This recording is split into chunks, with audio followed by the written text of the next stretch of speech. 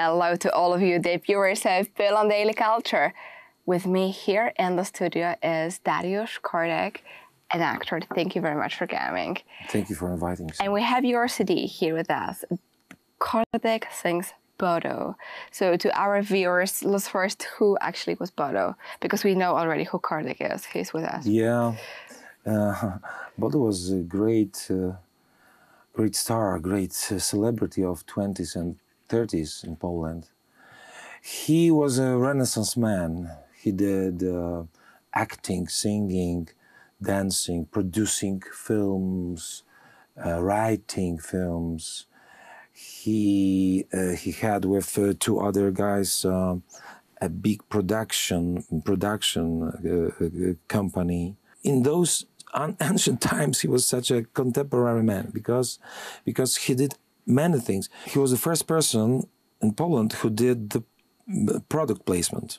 So he put actually product during his shows in a form of advertisement, yes? Especially in the movies. Yeah, it were products of Wedel, of Kellman, so big brands before the war of those times. And of course, we can say that Bodo was a huge character and actor and performer in those 20 years of independence when Poland was waking up to be independent again, mature. And then here comes Bodo, who is so talented. He knows how to sing, he knows how to dance. He is also popular. He melts women's hearts because he's so handsome. And then the Soviets put him in a camp. Yes, his story is very tragic because he died in I can say death camp on Siberia. Being sent there by the Soviets after the beginning of the World War II. It was because of his nationality and his passport. He was from Switzerland. Yeah, his mother was Swiss, his father. Yes, his so father. He has a double passport. And that's why Soviets mentioned that he's a spy. Oh, I see. He wasn't. No, of course he wasn't a spy. He was a character, but he was also a free spirit, and that's what the Soviets hated the most. But about this project, we did this project 4 years ago, just after the TV series, which were TV1.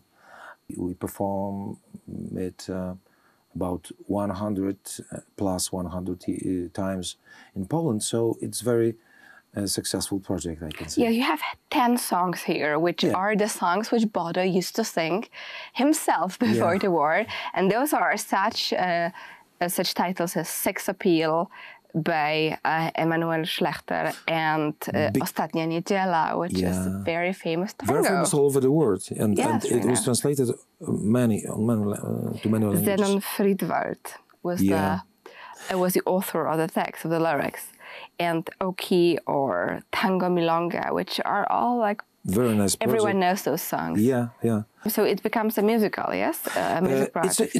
It's not typical musical, but it's a small chamber musical for audience all over the Poland. As I said, we played it. We still play it, but not so much as 2 or 3 years ago. But it's I can say it's still on the repertoire. Oh, I see. So it's still there, and of course Bodo is very popular still until today, and those songs melt our hearts, and they are, I would say, already immortal. To all of you, the viewers of Poland Daily, if you are interested in Bodo and you would like to listen to it in a modern version on a stage, then we can recommend this Kordek CD, or just go to one of his shows here in Poland whenever he will be playing and watch it yourself. And thank you very much for staying with us and watching Poland Daily Culture.